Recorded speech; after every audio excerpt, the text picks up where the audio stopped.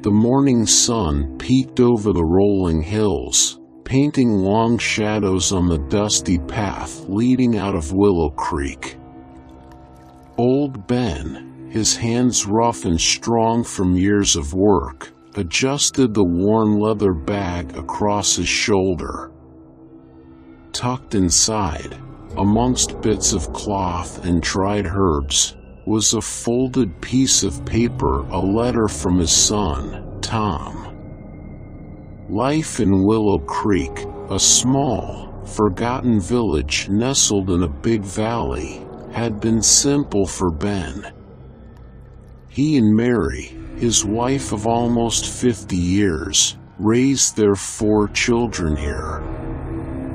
They watched them grow up and fly away, like birds leaving the nest.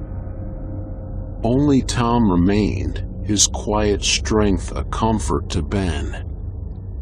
2 years ago, Tom left Willow Creek for the bustling city of Riverton, chasing dreams and a better life.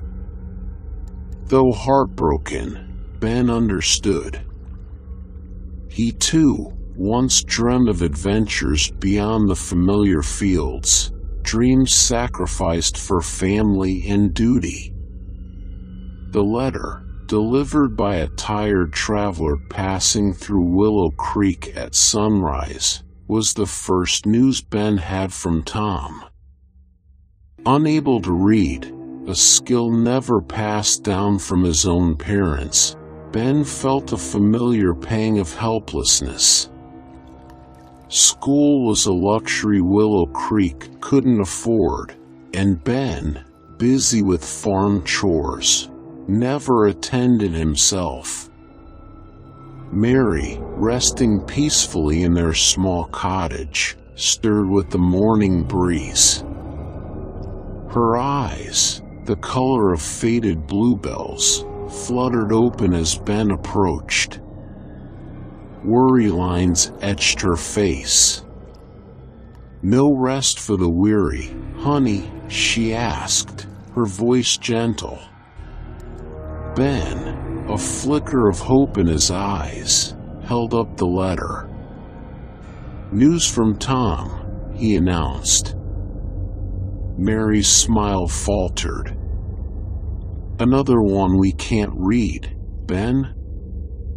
Ben sat on the edge of the bed, a sigh escaping his lips. "That's the trouble, love. I can't keep Tom waiting, not knowing if he's all right." Mary, ever resourceful, offered a solution.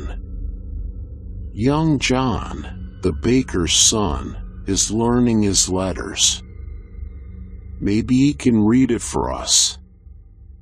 John, barely 16 with messy brown hair, was eager to help. His enthusiasm was contagious, and excitement replaced Ben's worry. John, perched on a stool in the dim light, unfolded the letter with shaky hands. "It's from Tom Miller, Willow Creek," John began, his voice nervous. "Dear Mom and Dad," he continued, his eyes scanning the page. The letter, filled with a son's love and longing, described Tom's new life in Riverton. He worked long hours in a noisy factory, but earned good money. He shared a small apartment with 2 other men and missed the peacefulness of Willow Creek. He sent some money, a small fortune in Willow Creek terms, to help Ben and Mary. Tears welled up in Ben's eyes as John finished reading. Relief and worry washed over him. Though happy about Tom's hard work, the money order presented a new problem. Ben had never been to a city, let alone a place like Riverton. He didn't even know what a money order was. John, sensing Ben's confusion, explained. "It's like paper money, Mr. Miller, but you can't use it here in the village. You need to go to Riverton and cash it at the post office." Fear gnawed at Ben's stomach.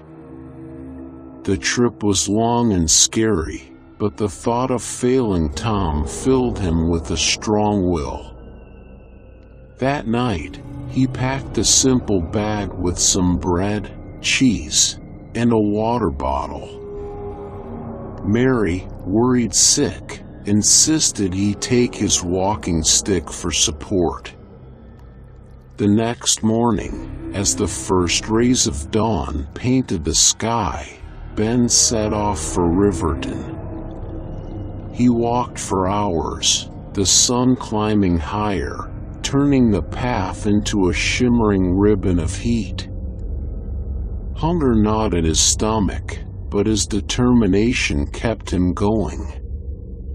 Finally, after what seemed like forever, Ben reached the outskirts of Riverton.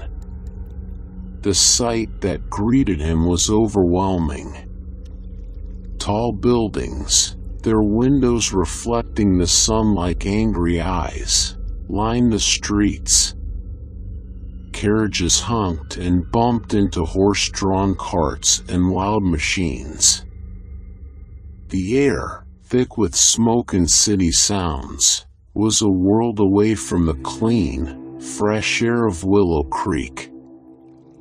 Ben felt lost and confused.